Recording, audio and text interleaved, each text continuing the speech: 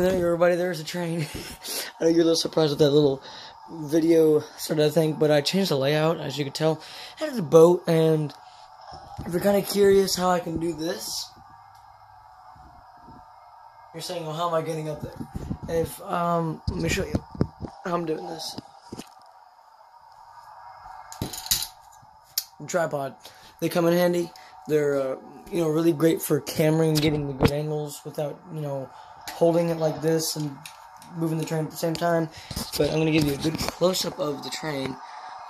Here it all is. It's really beautiful American Freedom Train. I love this one.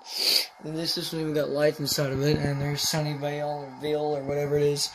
If you look at my previous old videos, maybe you can see my old layout. It wasn't like this. Yeah, so this is one of my favorite trains. One of the favorites. It's on the list because it's just Thomas. You can't go wrong with Thomas.